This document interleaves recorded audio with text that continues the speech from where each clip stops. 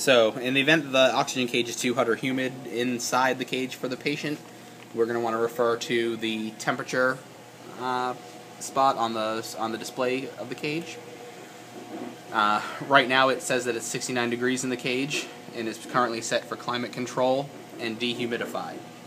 So what that does is it's going to make sure that it doesn't get too humid in the cage, but it's going to maintain it at a proper temperature. The set point can be changed at any time. Right now it's at 75, but it's 68 in the cage. The cage will regulate and keep the cage at 75 degrees.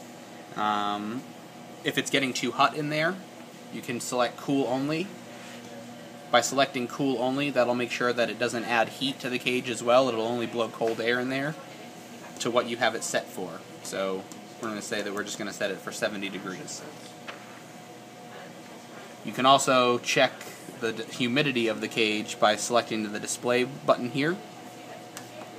And it's currently 59% humidity inside the oxygen cage.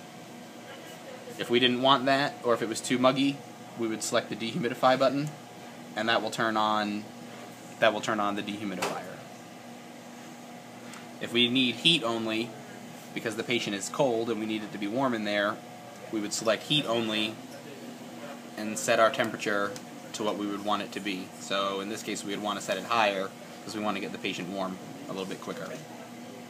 And that's how you set and maintain the temperature inside the cage.